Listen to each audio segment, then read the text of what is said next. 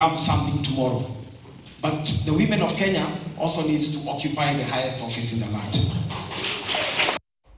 Staying on politics, and Wiper Party leader Kalonzo Musyoka has been urged to go for the presidency without waiting for endorsement from any quarters.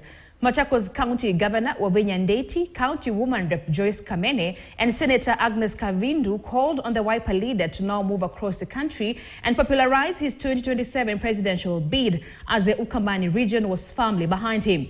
They were speaking at a funeral service at Yangala in Machakos. Thank you, Koya. Very hard to the love of my life, my soul. On behalf of everybody, you can see he was loved. He was a good man. Really sana for the loss of your brother.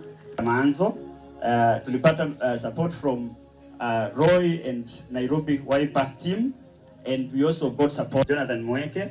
Tulipata support from. Unajua Sakara kuna shida mingi sana.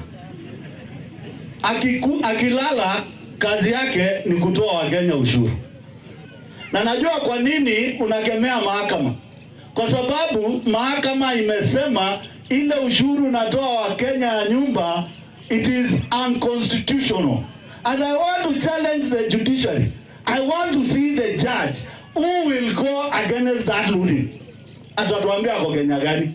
Hii kiti ya president sio tafadhali.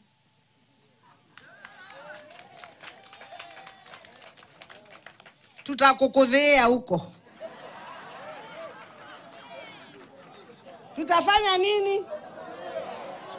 Tutafanya nini? Tutakukudhia huko. Tembea Kenya. Tembea Kenya toka Ukambani. Tembea Kenya toka Ukambani.